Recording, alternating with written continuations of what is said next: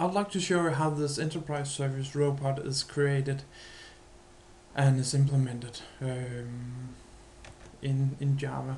First off, we have the profile servlet, which says something about the robot's name, where it can get the image, and the URL for this robot. Then the first time the robot is added to a wave, we listen for the event self-added, and when this is created, we create a new blip containing some information for this conversation. In this one, we first get a list of all the materials. When we have retrieved this list, we create a form, and then we create this whole list of all the elements, the name of the ID, the name, and the material ID on this one.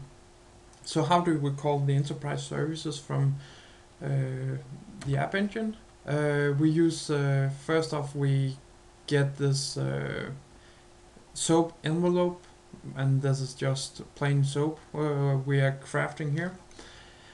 Then we use this helper, which opens a connection, adds some different properties, and then send the message we have given it and return give us a connection returned. When we have received the connection, we can then start a parser, parsing the data we have received, and this is done using SAC. So we listen for some events in the XML document. First off, we listen for the start and save the element, the tag of the name of the tag. For every time we are in a character, which is the text, then we save the look if it's ID, material, or description, and save those to the material. And then when we reach the end of the line, we have the individual material, we save this whole material. And when we have in the loop, we also save the data into the memory cache, so we can retrieve it later.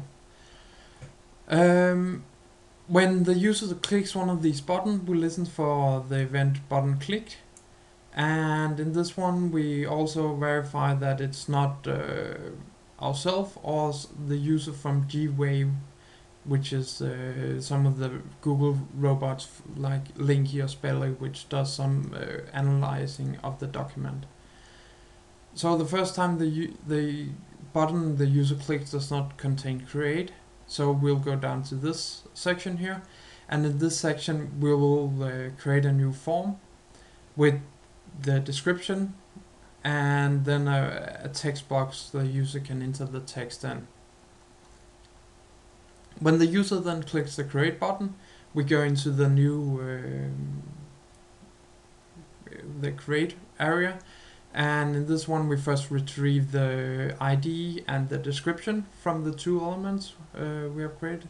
We create a new service request thing object, and then we have in this object we do it basically the same way. We create a new service request, which also just is soap with the two the two text inside, and we open the connection, and then we start the parser.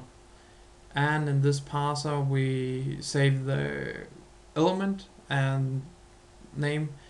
We are looking to have some kind of regular expression here, and then if we are in the service request, we save it as a service request, and that's what the first call does. Then next call is the get status. The get status just query the service request with the ID, and then we just save all the elements inside the cache so they can be used from there.